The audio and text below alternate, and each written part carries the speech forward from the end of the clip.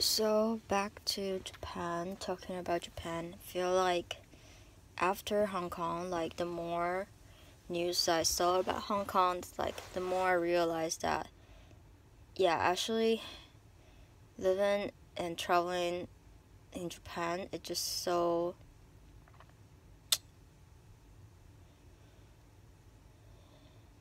not challenging myself at all. Like I feel I'm not really challenging. I feel like I think I always like to be challenged. That I feel like this place is so safe, so comfortable, but I feel not really growing. I miss that how in Hong Kong, like every weekend there's protests going on, there's a life going on, like the tension is on them, and I was more productive when I was there. I feel probably because people say it's dangerous, so I just feel like I really want to do it because people say it's dangerous. And last night there was like a person next to my bed. She's like snoring so bad. Then literally next to me.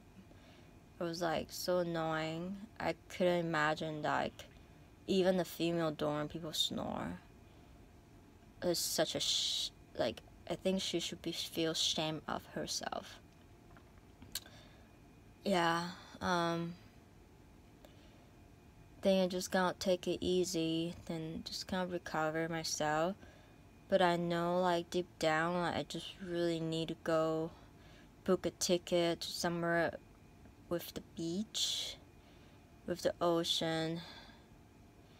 Yeah, I'm so sick of this cold. Regardless how good hot spring is, but still not the ideal. Yeah. I really hate all the people who snore in the world. I think they should die. They literally should either get surgery or they should go just die, just disappear from this world. Seriously. Fuck them.